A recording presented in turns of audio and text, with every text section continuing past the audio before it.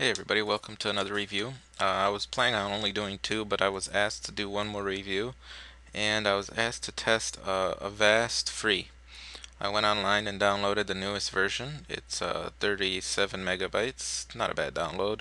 Version 4.8, 1356. So let's get started here. Let's get on with the install. Um, I'd like to keep this review to one video, so I'm just kind of going to go through it pretty quick.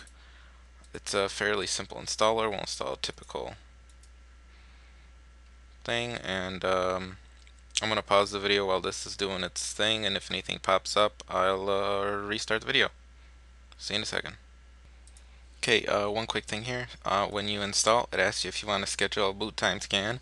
If this is on a machine that might be compromised, I definitely would do that, but because this is a clean machine, I am not gonna do that. And it's gonna ask me to restart, so I will be back after the restart. See you in a second. Okay, so it's restarted here. We got a little welcome to Avast screen. Let's we're gonna leave everything on normal here. We will once again double check for updates for everything to make sure it's as updated as it can possibly be. As you can see, it is. So let's get started with the links here. See what it can do. Now, if you watch the GData or the Icarus video, these are the same links, and there you go, caught the first one. So even if we run it, shouldn't work. I know the second one doesn't work. I think these couple of ones at the top don't work either. Yeah, these are the two bin files at the top, so we'll skip down. Okay, this one's going to take a little bit to install. That's a DLL, that's just a part of a program. That one doesn't work. We'll just go down here. I have a lot of them that didn't work, I guess, this time. And that one was found as a dropper, so we'll abort connection.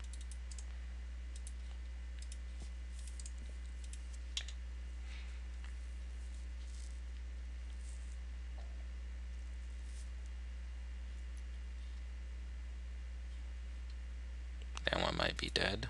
We will, oh, there we go, it does work. We'll run this one. Looks like this one's once, and this one's gonna install just fine.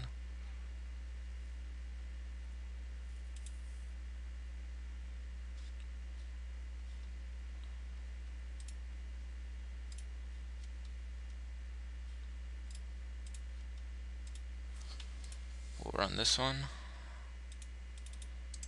and we'll just keep going here.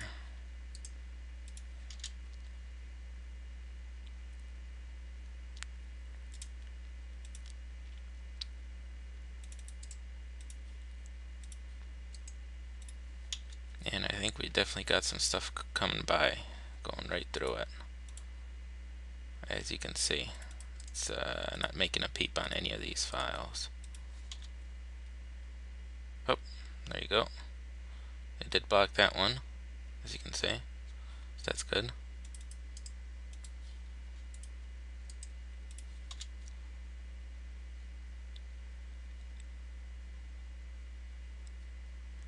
I think this last one didn't work either. Oh no, it blocked access to it. So what I'm going to do now is I'm going to disconnect from the net because there's a lot of internet activity, and I'm going to cancel that, whatever that is, and I want to do a full scan here. We're going to let it scan the memory here and the startup.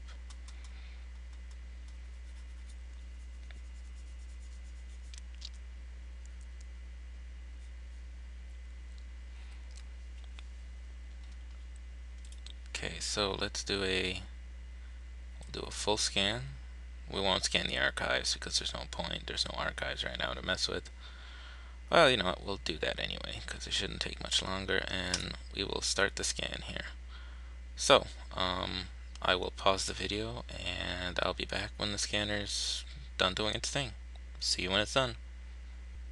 Okay, during the scan here, it did actually catch a hidden process, a rootkit, I guess, using a heuristic method. So we will delete now.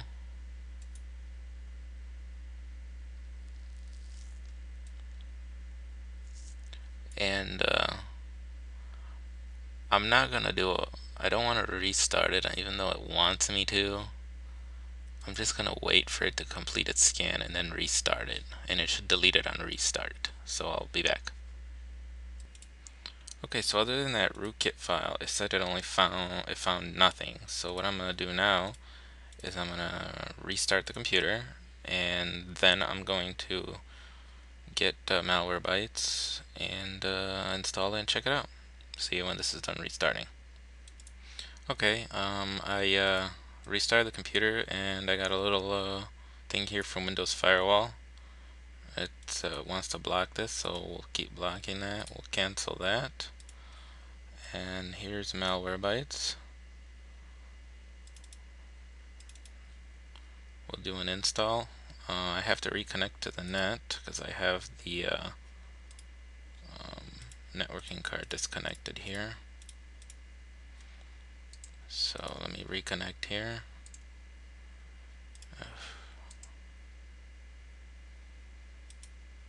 Try to get rid of some of these things.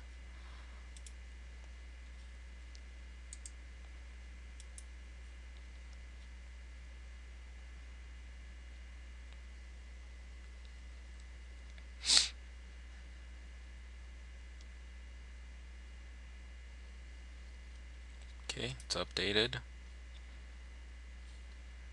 I'll disconnect again from the net and I will do a quick scan. So I'm gonna pause this while it's scanning and I'll be back. Okay, so Malwarebytes finished scanning. Let's check out, see what it found. Okay, we got something to temporary internet files, that's fine. We got a malware trace, registry key, temp files, Trojan downloader, a lot of Trojan downloader stuff, fake alert stuff, a couple of registry keys, fraud pack,